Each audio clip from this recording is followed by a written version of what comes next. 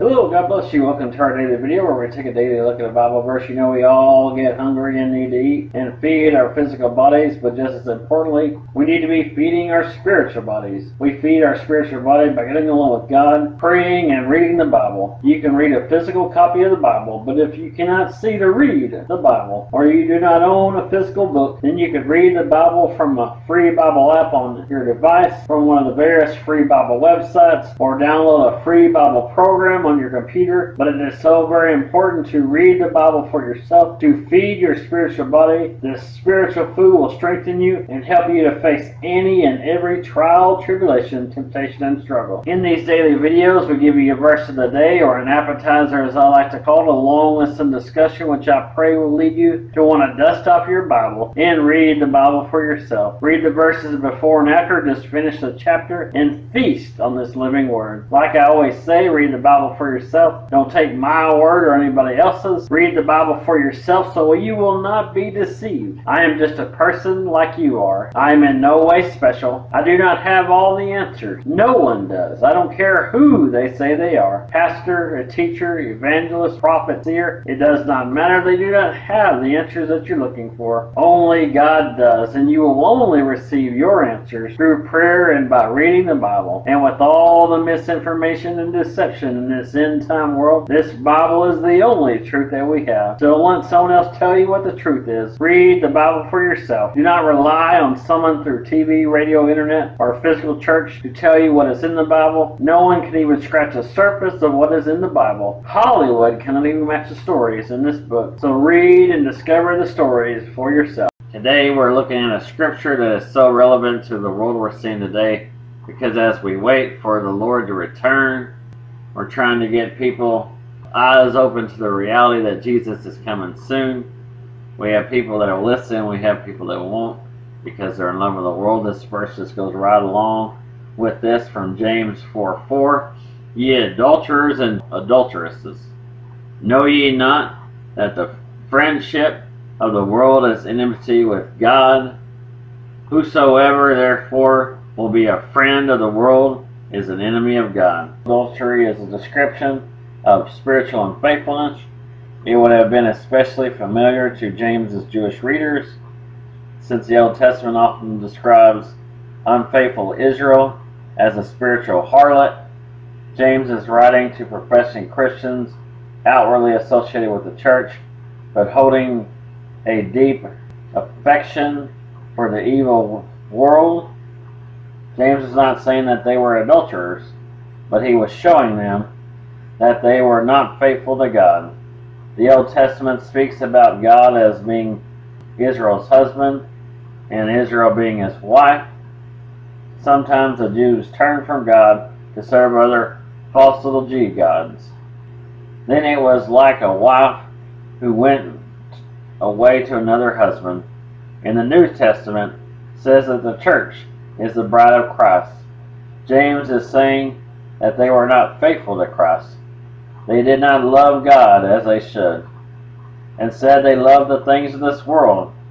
Those who share in the value of the world are not faithful to God. The things of the world include all that opposes God and his rules. James is talking about those worldly pleasures that draw people away from God. It is the desire for wealth, power, and pleasure that rules those of the world. They refuse the rule of God. Friends of the world describe love in a sense of strong emotional attachment. Those with a deep and intimate longing for the things of this world give evidence that they are not redeemed. Enemy of God is the result of friendship with the world. The sobering truth is that unbelievers are God's enemies. It is taught throughout all Scripture. And as Israel was a spiritually adulterous, unfaithful to God, so is the church a spiritual adulteress when she is unfaithful to the bride of Christ. One cannot both love God and love the world. Desire for the things of the world is friendship with the world. By its nature, friendship with the world is against God. He who is a friend of the world becomes an enemy of God. Christians cannot love God and love the world. They have to choose between God and the world. They cannot be friends with the world and God both. That's the problem we see in today's world. We have people in the world, and even professing Christians themselves, that are too in love with this world they don't want to leave. That's why they never want to hear about the rapture. They're in love with the world and things of this world, especially when you have prosperity preachers, because they're in love with their houses and their cars and their jets and whatever it may be. They don't want to leave this world, even though if they surrendered to Jesus, the riches that they had in heaven would be way more than they'd ever have here on earth. But they're in love with this world and everything the world has to offer, what people can give them. And that's what a lot of people in the world, they think that things of God are boring, and they want all that the world has to offer. But all the world has to offer, it fades. Something shiny can fade, money can burn away or be lost or stolen, cars can rust away, houses can fall apart.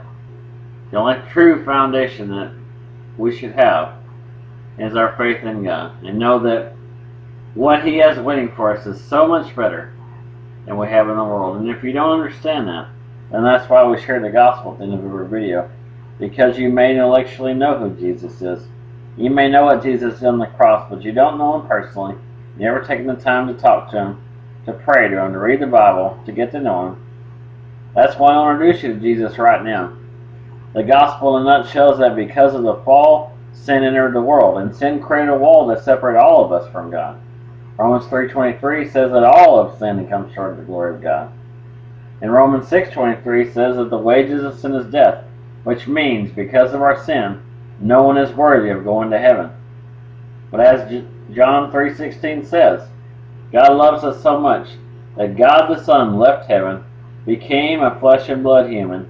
2 Corinthians 5:21 says Jesus lived a perfect sinless life, but Jesus became sin for us to pay our sins, meaning that Jesus put on our sins so that we can put on His righteousness.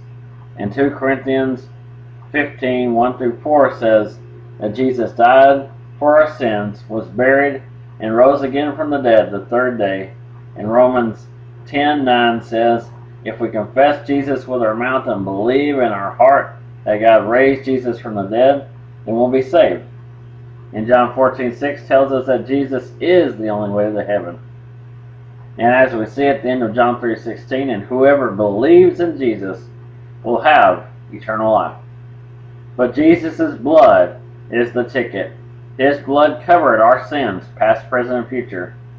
His blood broke down that wall that separates us from God.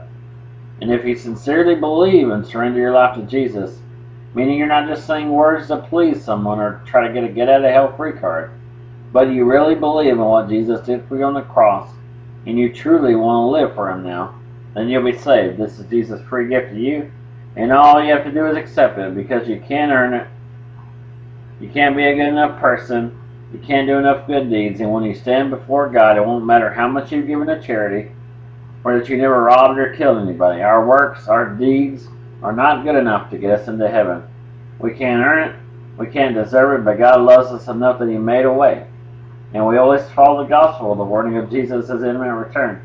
Because right now you can personally know Jesus, but one day soon, and how soon we don't know, but complete hell on earth will come. We can see it coming. The world's getting darker by the minute. The Bible predicts it, and I want you to know Jesus personally before all hell breaks loose. Because right now, before the tribulation starts, we're under the age of grace, meaning that right now is the easy way out. To come to Jesus, all you have to do is sincerely believe in what Jesus did for you on the cross and surrender your life to Him. Accept Jesus' free gift, that free ticket into heaven. But after the tribulation begins, the age of grace will be over. And that'll be the hard way, and you have to do more than just believe in Jesus. Now you have to die for Jesus. But I love you and I don't want that for you, so right now, before the age of grace is over, please turn to Jesus today. You know, many have different opinions on the rapture, and we're not here to argue about the timing or the reality of the rapture. None of these theologies really matter. One thing is for sure, we're not guaranteed tomorrow, we're not guaranteed our next breath, and even if we are here to see some of the hell that's coming, who knows how long we'll be able to survive. And know this, one day millions will disappear along with all the children all over the world. And when you hear that all these have vanished, know that no matter what is said, because based on what we're seeing, they may use aliens to explain away what happened. But know that if you don't see me or hear my voice, these videos are not uploaded.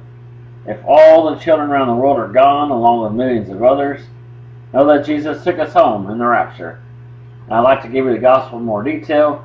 And if you don't know Jesus personally, please take the time to get to know him today while you still have time. Today is the day of salvation.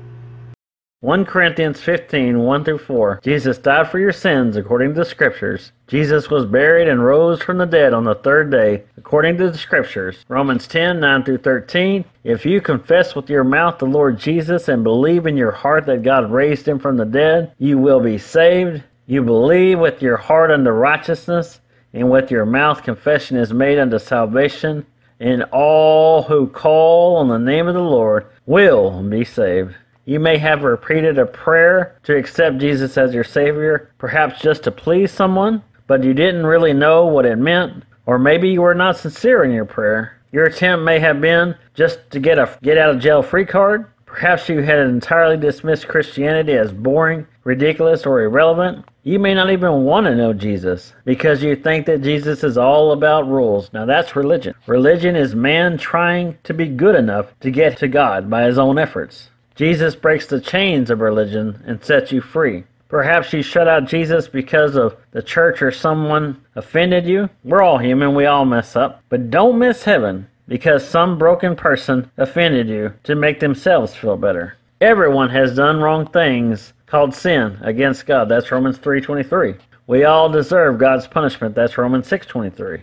And we cannot save ourselves from that punishment by our own efforts. We cannot save even ourselves by good works or religion. That's Romans 3:20. So our situation seems hopeless, but God did not leave us in a hopeless state. God sent his son Jesus to the world. That's John 3:16. Jesus lived a perfect life without any sin. That's Hebrews 4:15. Jesus deserved no punishment. But when Jesus died on that cross, he suffered the punishment for our sins. We see that in Galatians 3:13. Christ hath redeemed us from the curse of the law, being made a curse. And also in Romans 5:8, God proved his love towards us, that while we failed him in our sins, Jesus still died for us. God did not wait till we were lovable without sin before he saved us. God saved us while we were still sinners. In Romans 5:18 says, by the offense of one, judgment came upon all men to condemnation. By the righteousness of one, the free gift came upon all men unto justification of life. But we cannot benefit from his death if we do nothing. We must be humble. God will forgive us if we confess our evil deeds, sin, to him. That's Acts 3:19. We must invite him into our lives, and we must simply trust him. Then God will change our lives. We see that in 2 Corinthians 5:17. If we are in Christ, we are a new creature. Old things are passed away. All things have become new. Jesus' suffering on the cross is a picture that may be difficult for you to understand. But he was betrayed by a friend. He was arrested and falsely accused and sentenced to death. He was beaten and whipped. A crown of thorns was pressed on his head. In bearing the cross, he stumbled and staggered. Each step of the journey got worse. He was spit on, mocked, but Jesus never looked back. He kept on going. You know, Jesus could have summoned a legion of angels to save him. He could have called for fire to come down from heaven. He could have avoided that cross, but Jesus was not interested in saving himself. He was only interested in saving you. Every detail of this torturous path to the cross was part of God's plan to bring you to him. We are all broken, we all mess up, and we have all made wrong choices. No one has to teach a baby to be angry or selfish. We are all born with it. But the blood of Jesus shed on the cross blotted out our sin record. Our sins were nailed to the cross with him, and the blood of Jesus washed those sins away. Jesus' blood is our ticket into a relationship with God. The Bible says if we confess with our mouth that Jesus is Lord and believe in our heart that God raised him from the dead, then we will be saved. It's not enough to intellectually believe in Jesus with your head. You must believe in Jesus with your heart. It's that simple. God loves you enough that he paid the ticket for you to get into heaven. We're all sinners. None of us can buy our way into heaven. It's a 100% free gift. We can't earn it. We don't deserve it. But God loves us enough that he made a way. So put your faith and trust in Jesus right now. Just call out to Jesus and surrender your life to him. because right now there is just one person at the foot of the cross, and it is you.